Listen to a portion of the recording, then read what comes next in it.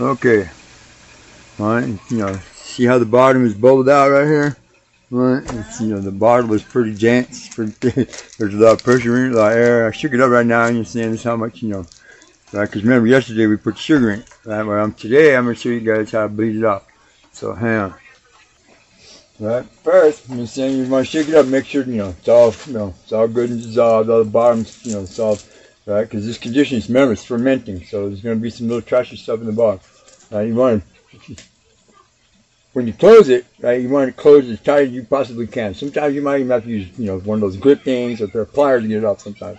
But, and then you just crack it open slowly, right, don't squeeze it, right, just crack it open slowly. So you start to get the moisture around it, and then here,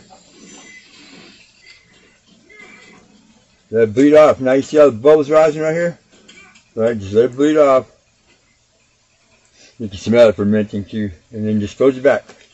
Get it tight.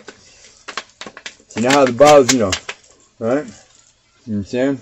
So all the little stuff's going to settle to the bottom, and more of the sugar's going to convert, right? And then a couple more days, we're going to have apple beer.